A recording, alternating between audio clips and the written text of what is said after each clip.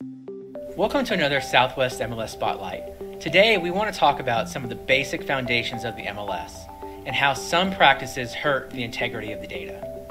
First and most importantly, the MLS is not a marketing platform.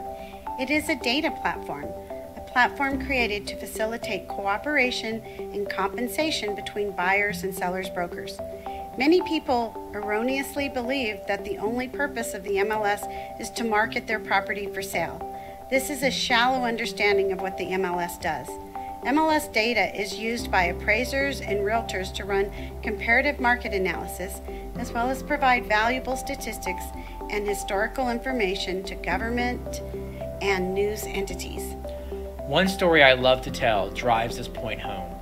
After Hurricane Michael devastated 80% of the homes in my Florida hometown, housing and rent prices went through the roof. Servicemen and women operating out of the two military bases were no longer able to find adequate housing because their housing stipend was no longer high enough.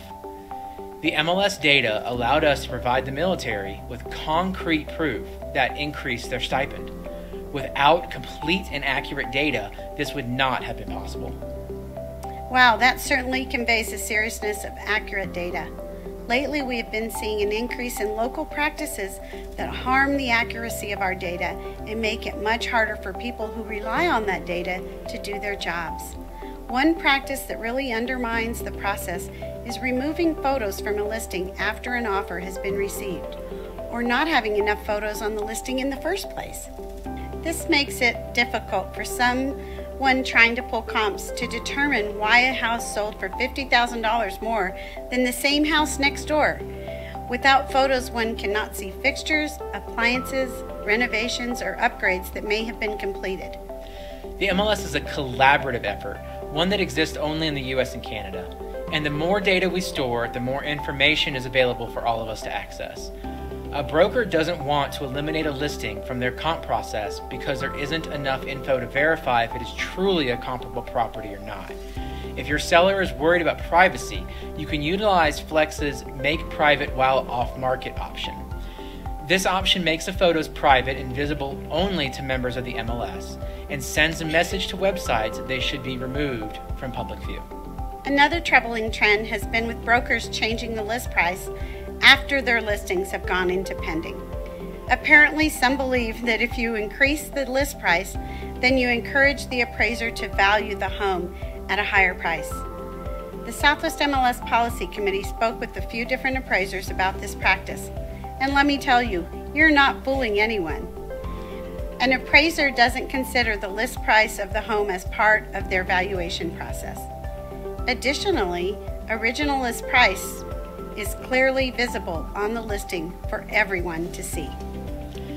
Not only are you not accomplishing anything when you do this, you're also harming the MLS data. Some reports calculate list price versus sale price, and you're artificially altering those numbers. Also, years from now, it will be important to historians and researchers to look back and view real estate trends to determine how the pandemic and historically low inventory rates affected the market. Keep in mind as well, Article 2 of the Code of Ethics states, realtors shall avoid exaggeration, misrepresentation, or concealment of pertinent facts related to the property or the transaction. Bottom line is this.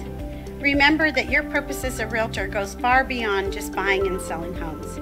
You are stewards of data that could impact future appraisals and is used at every level of government to make decisions that affect people's lives. Think of the big picture before you do anything to manipulate, change, delete, or otherwise dilute MLS data, because your actions could have unintended consequences. We thank you for watching this segment of Southwest MLS Spotlight.